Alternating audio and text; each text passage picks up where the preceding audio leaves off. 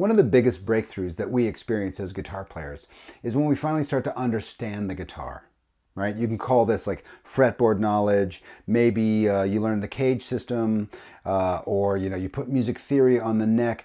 It doesn't really matter how you get there. The idea is that when you start to understand the instrument, you change it from a thing that you just apply blobs of information like dots, chord diagrams, just blobs of dots to, and you change it to a tool that you can use to sort of bring musical information through it, right?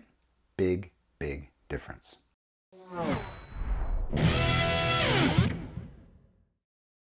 Welcome back to the channel. My name's Chris. Today you will learn the most important piece of information in the universe.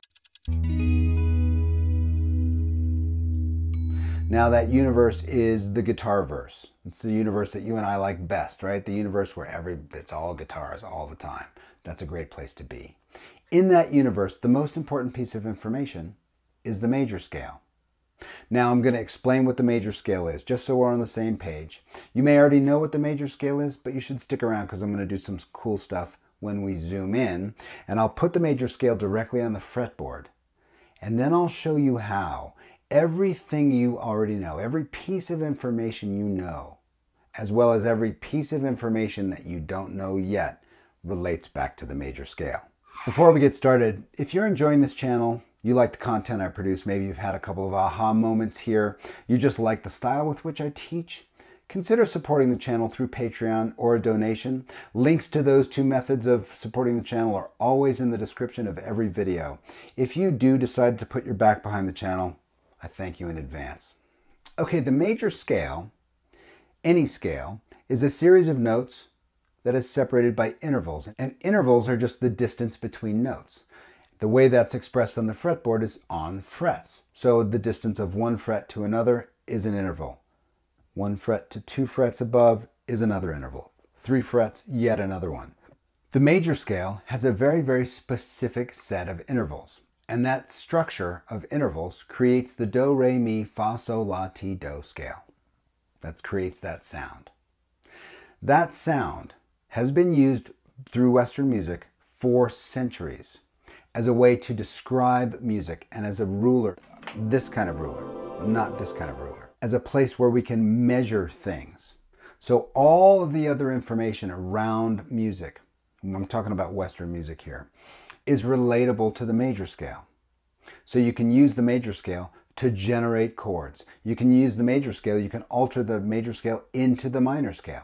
You can use the major scale and you can turn it into a pentatonic scale.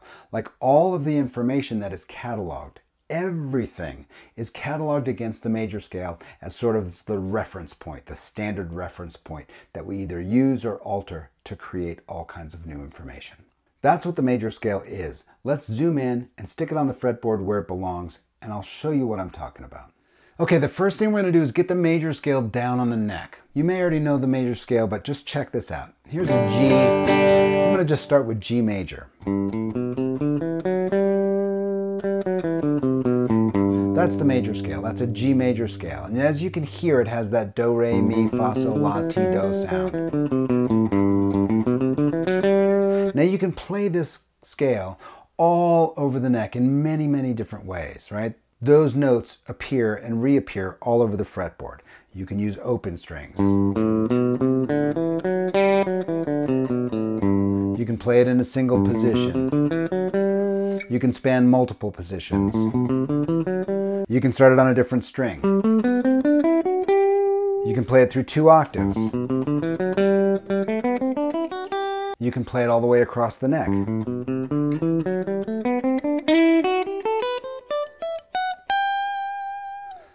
You owe it to yourself. Any information that you have, you owe it to yourself to map it to the whole neck. But we're just going to look at the major scale. We're just going to look at this one thing for now. I'm going to play it like this, so it's a little bit easier to see. Now, the formula for the scale, in other words, that intervallic design, how does the scale sound the way it does because of the intervals in the scale? Let's just put the scale down here. The formula is simply the numbers of the scale. 1, 2, 3, 4, 5, 6, 7. There's 7 notes in the scale. And the distance between the notes is the structure of the scale itself. That intervallic design provides the sound of the scale. Between the root and the second note is a whole step. Between the second and the third note of the scale is a whole step. Between the third and the fourth note is a half step. I'm just moving that note down to the next string. Between the 4 and the 5, another whole step. Between the 5 and the 6, another whole step. 6 and 7, another whole step. Again, I'm just moving that note down to the next string. And then between the 7 and the root is a half step. Whole step, whole step, half step, whole step, whole step, whole step, half step. So that's the intervallic design of the scale. That design gives the scale its sound. Now the notes of the G major scale, when you string them together like this, are G, A, B, C, D, E, F sharp, and G.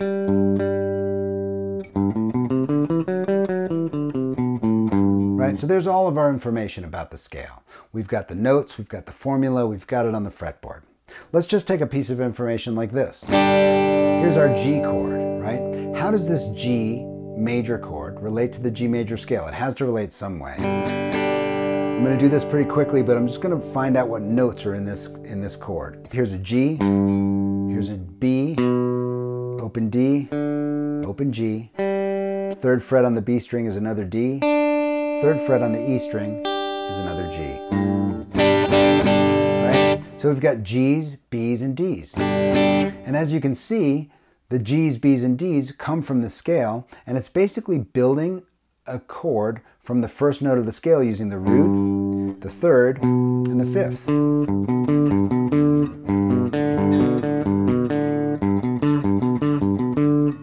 That's how we get our G chord.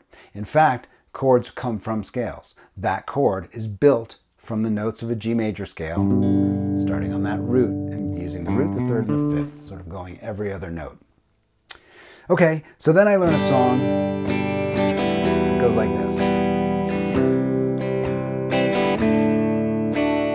G, down to E minor, C, and then to D. Well, we already know where the G chord comes from, right? Song sounds like it's in the key of G. We keep coming back to G. G is important. Let's see how E minor relates to this G scale. I'm going to quickly just go through the notes of the E minor chord. Here's E, here's B, here's another E, here's a G, a B, and another E. So as you can see, the notes from the E minor chord also come from the G major scale, and they're built off the sixth note. So this is the first chord for G.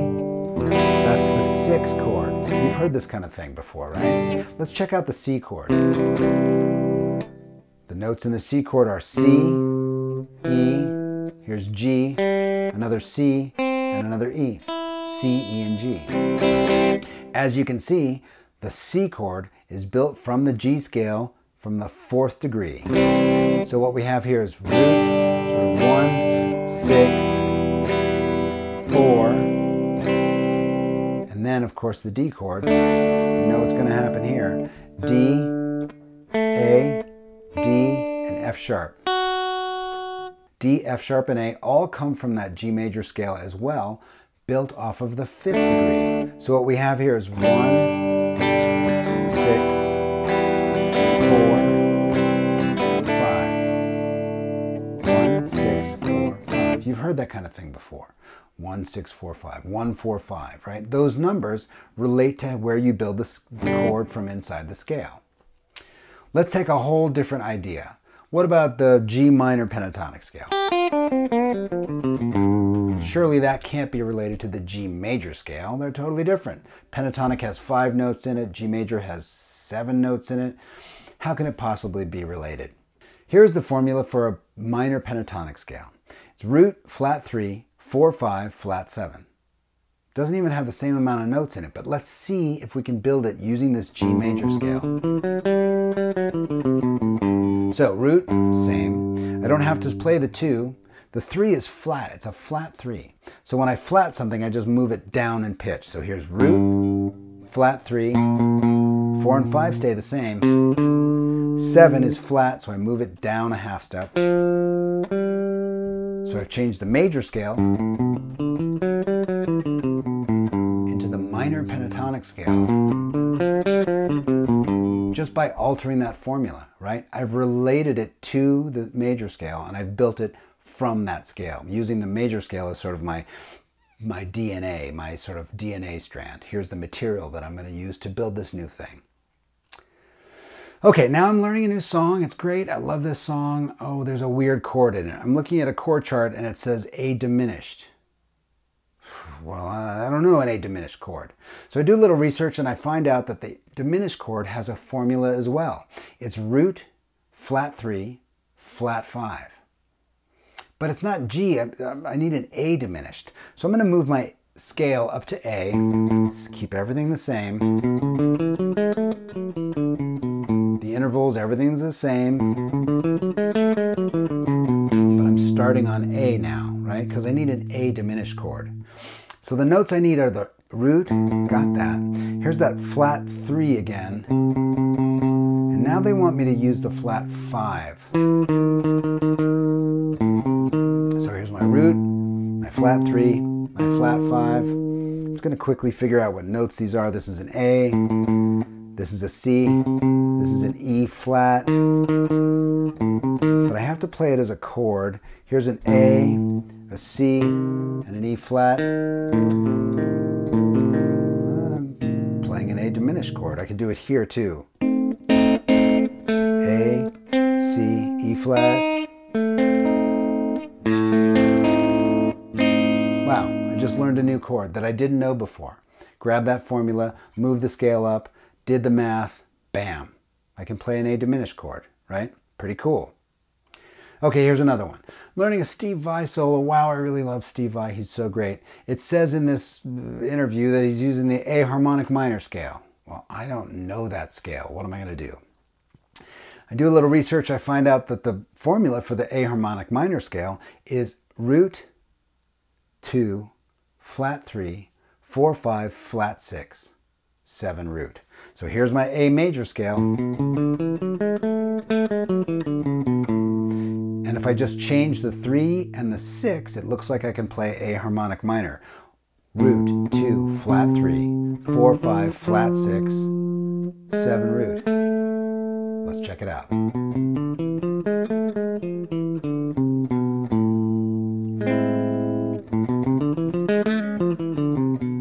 Pretty cool. Very cool, right? I've just heard something, a reference to Steve Vai playing a scale that I didn't know, did some research, found the formula, brought it in, changed my A major scale into A harmonic minor.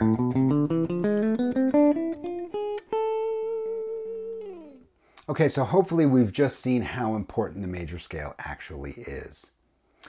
Every single piece of information that we get, the new information that we get, the information that we already have, we can attach to and relate to the major scale. That fundamental piece of information, that scaffolding, if you will, the structure of the major scale, is how we start to really gain fretboard knowledge. Once you put the major scale on the fretboard, then all of that new information, just like I showed, can be applied to it and you can start to really see it on the neck. And this allows you to take that turn, to make that transition from a guitar player into a musician who plays the guitar, right? Because now you have command of that major scale. And as we've already seen, every piece of information relates to it. You can create anything you need with that kind of knowledge. I hope you found this lesson informative. I hope you found it useful. And I'll see you next time.